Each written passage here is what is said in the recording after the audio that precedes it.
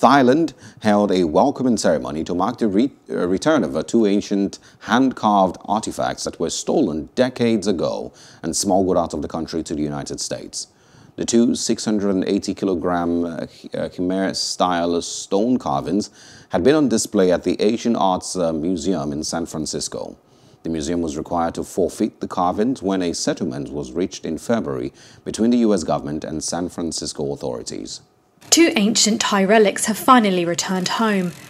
The Khmer-style stone carvings were stolen decades ago and smuggled to the United States, where they had been on display at the Asian Arts Museum in San Francisco.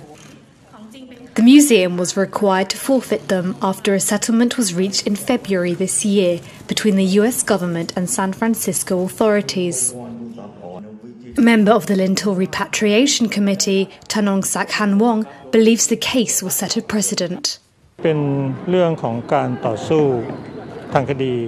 This is a legal battle that has set an excellent example for the museums that still own Thai artefacts illegally, because they know they will lose the case.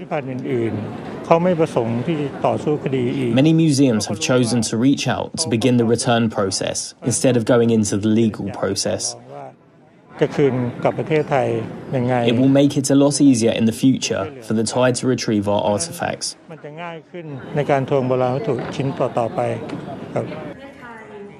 The sandstone lintels, which date back to the 10th and 11th century, were once parts of religious sanctuaries in Thailand's northeast. The Thai government will assess whether they can be returned to their original locations. Hello, hope you enjoyed the news. Please do subscribe to our YouTube channel and don't forget to hit the notification button so you get notified about fresh news updates.